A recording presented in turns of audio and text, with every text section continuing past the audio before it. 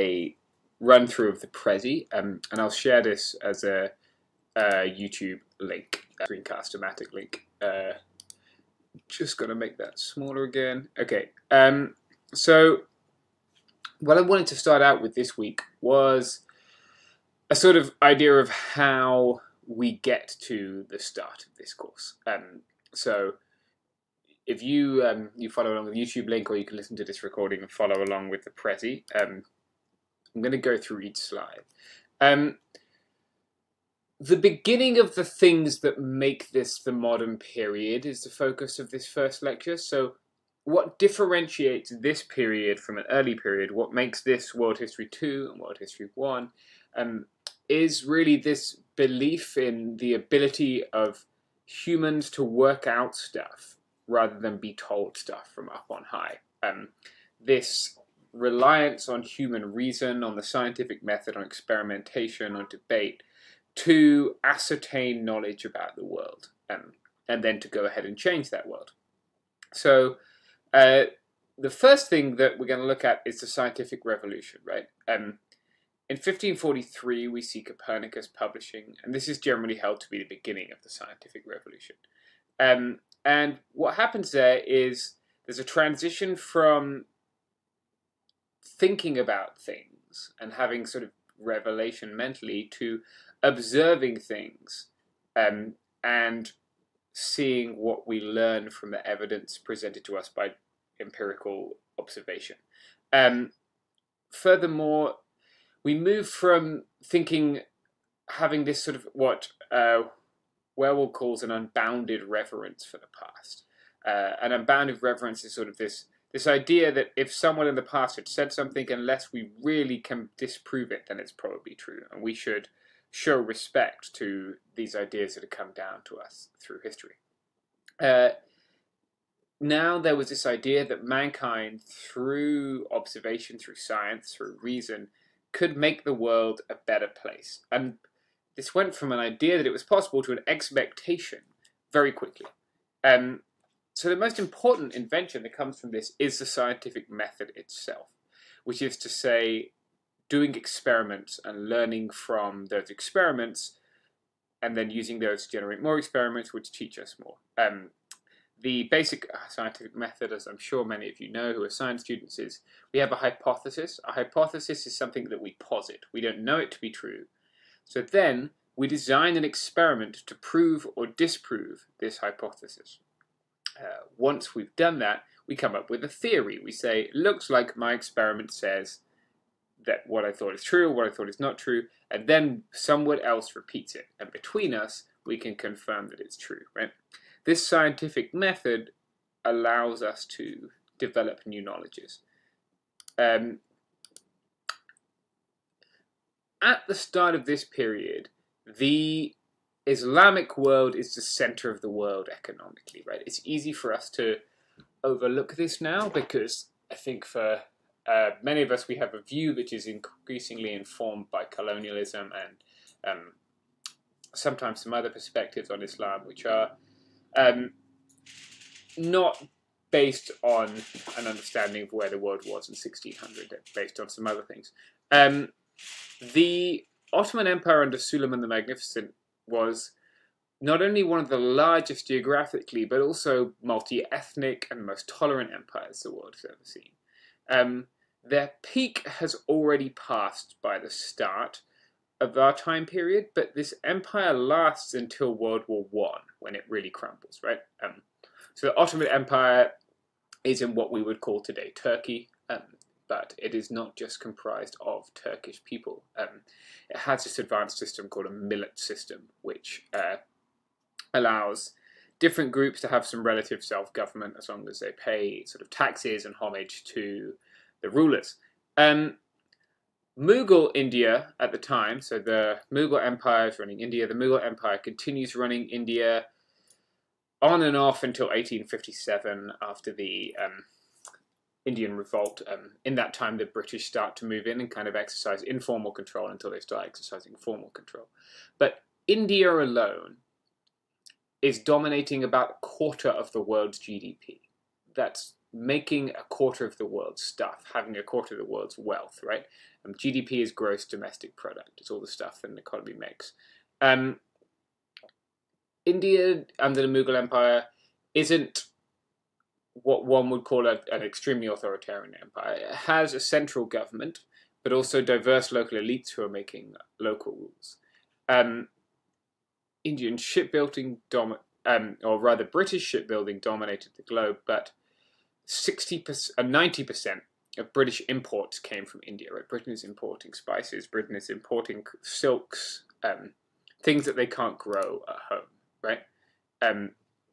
Here we have a video of Jared Diamond. Is this the one that people said didn't work? I'll leave you guys to watch this on your own time, but this one works just fine for me. If you can't find it, it's the opening to Diamond's Guns, Germs, and Steel. And what Diamond is discussing in Guns, Germs, and Steel is... So if you're watching this on a recording, I would pause and watch this video first. What Diamond is talking about is whether or not it was, or what rather, made it inherent that the West grew wealthy. Another way to phrase this was it pluck or luck that made the West grow rich? Was it human agency, good fortune, or some kind of geographic benefit that made the West the place where capitalism took off, industrialization began, and where wealth was accumulated, more or less from the 18th, 19th century onwards. Why is it that we have one small part of the world which becomes economically and socially the center of the world for such a long time? Diamond obviously posits this three-part thesis, right? Guns, that is to say military technology. Germs, that is to say exposure to a number of diseases which people in other parts of the world have not been exposed to. And we're going to look at that later in the course. We're going to look at the Columbian Exchange and what these novel diseases do to people living in the Americas. And steel, that is to say industry and the use of industry. He posits that those three things mean that by the time we get to the end of our course, the West, which grows to include the Americas, North America at least I should say, has become sort of economically the center of the world. You don't have to watch all 18 parts, but watch the first part, and I'd love to hear your reactions to it. I'd love to know what you think. So here is the Ottoman Empire, right, at its peak.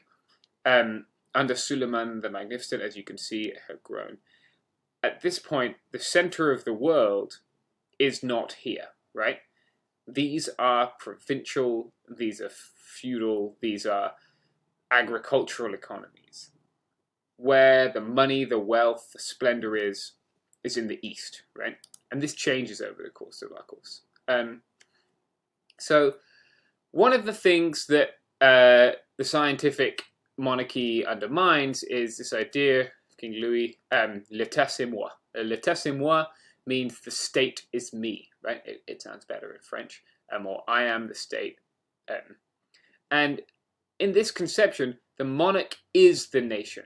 There is no political nation. He doesn't need support from anyone else. He is, in this case, France, and France is him. Being French means being loyal to him.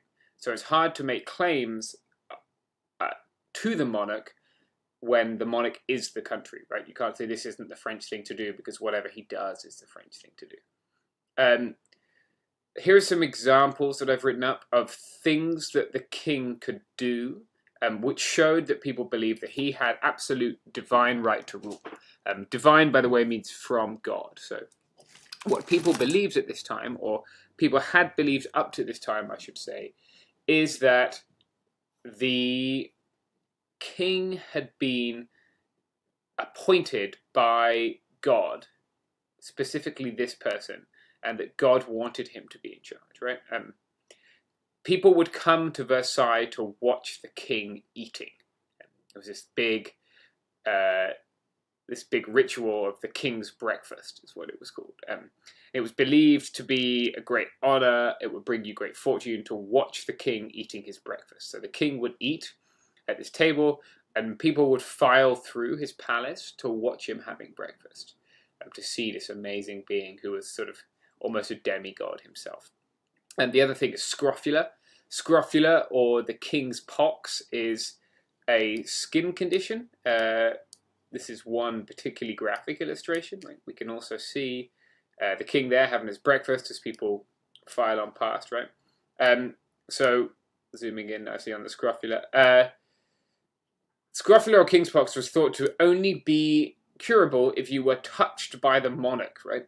It plays into this idea of the king as someone divinely ordained, someone with a direct relationship with God.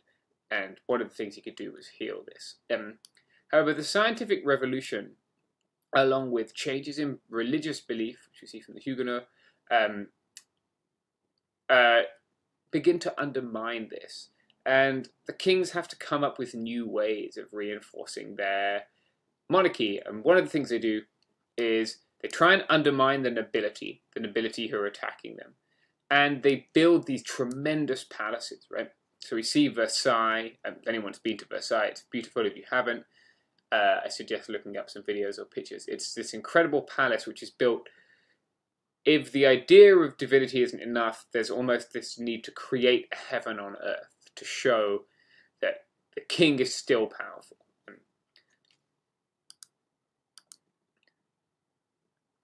Here is this, what is called the Great Divergence, right? The Great Divergence is this divergence between the West and the rest, right? Between Western economic industrialization and the East, which, as I said, had been at the center of the world economy. So this is GDP, again, what a country makes per person in 1990 constant dollars, right? So the same value. It's not like inflation could change it. Here we are at the start of our course. So we can see the Netherlands. The Netherlands has something of a monopoly on global trade because of their shipbuilding at this point. But look what happens here. At this point, these European economies start taking off, right? And they start moving faster and faster and faster and faster and faster as they grow and grow and grow and grow and grow. But these Eastern economies, Japan is somewhat tied to Europe, but these two, India and China, which had been producers of all the things that people wanted in the world, right? Tea and silk and spices. They had been some of the wealthiest countries. Never really, even as we are here in the early 2000s, they still haven't caught up, right? These countries which were once as wealthy, if not more wealthy, haven't caught up to the West. There are different theories on this.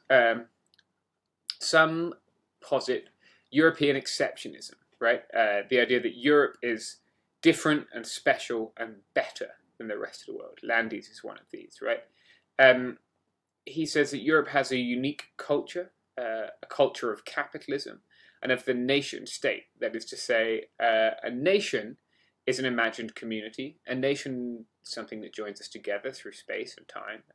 I've asked you to think about what a nation is. What a nation is not, categorically, is the entity that creates passports, that has a military, that has a government, that has a flag. Those things are the state, right? The state is the government. The nation is something, an identity, which may or may not correlate with that government, right? We could say that California might be a nation outside of America, maybe. It's a tough one. Certainly Wales and Scotland in Great Britain are nations, right? He argues that the unity of the nation and the state and this precocious capitalism, the European love for making money, are the things that make Europe diverge. Frank says that we should look at the entirety of the world economy. And there was a world economy a long time before there was an industrial economy.